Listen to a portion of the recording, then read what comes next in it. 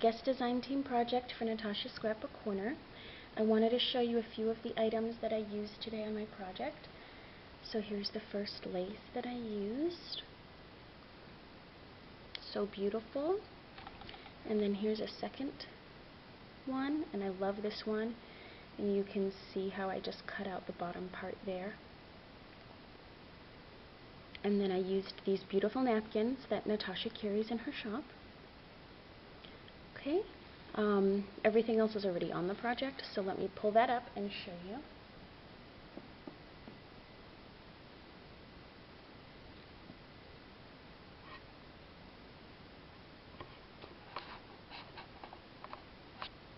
Okay, so here is my Valentine Keepsake box, and this was made from a cookie tin that we received for Christmas, and so it was like a cornflower blue periwinkle color.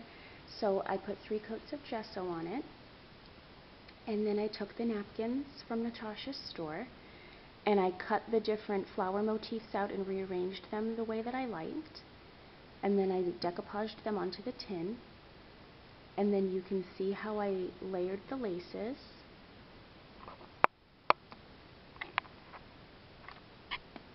So here I put a lace, let me grab it so you can see better.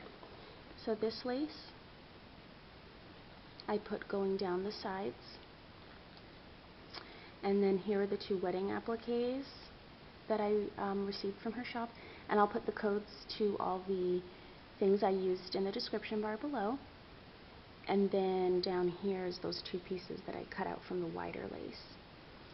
So this pink flower is a spray. Actually, this piece and this piece were together, and so I separated the little buds and leaves and everything and rearranged them. So here's the bigger one, and you can see there's a part of the spray up here and some leaves, and then these little white satin flowers she sells in her store, as well as these little this little dove couple here. So I stuck that there. Alright, and I'll move up to the next one. So here's the rest of the spray, and the same satin white flower tucked in there. And then I found this gorgeous image on Pinterest, and so I just printed that out on some photo paper, and I love how she looks, so romantic and very Valentine's Day themed. On the edge of the box going all the way around, I added this beautiful trim from the store. Okay, so let me set this down. And I'm just going to open this and prop it.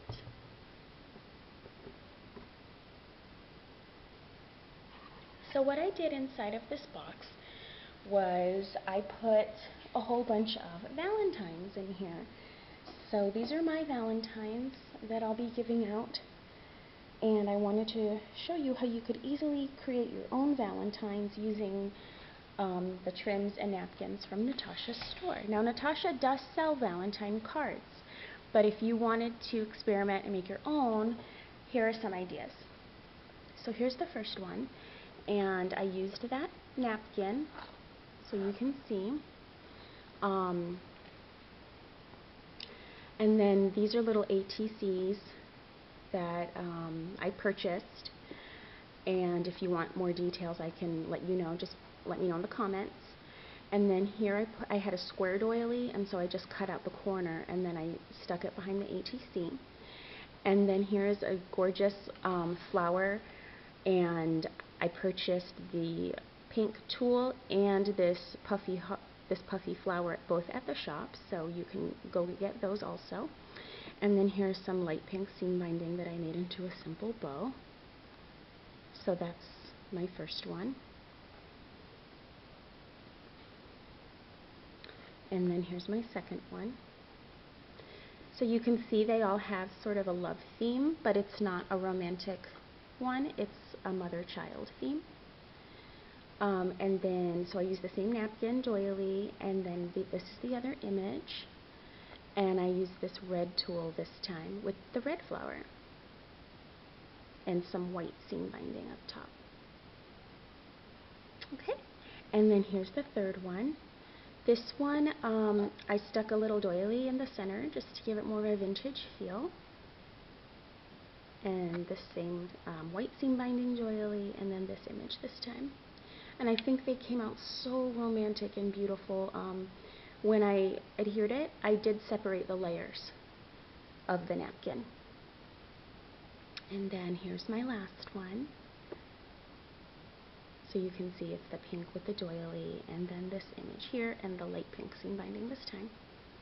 And these would be great just to give as is, or to put in a treat bag, even to put in a mini album or a junk journal. I mean, these have a million uses. And then this fabric I purchased a while back from Natasha Scrapbook Corner, and it comes in a 5-pack or an 8-pack. And so I created these pincushion hearts, and so here's a couple pincushions that I made. And Natasha carries everything you'll need to make your own pincushions, your own stick pins. So what I did here was I took strips of several of the material, they're not necessarily material squares, but anyway, so I took strips, different size widths, from several of the different materials that came in the kit, and then I sewed them together on my machine, and then I put them right sides facing together with this fabric, also from the kit. And I just traced my own heart pattern. It's a very Tilda inspired heart pattern. And then I inside-outed it after I cut it, and stuffed it, and then sewed it again. And then here's more fabric from the same kit, and I made a beautiful little flower, a little ruffly flower. And then here's a flat back pearl and a diamante buckle slider. And then I put this sweet little doily underneath. And this would be great without the stick pins, and you can hang it on something, like a doorknob or something if you had a little ribbon.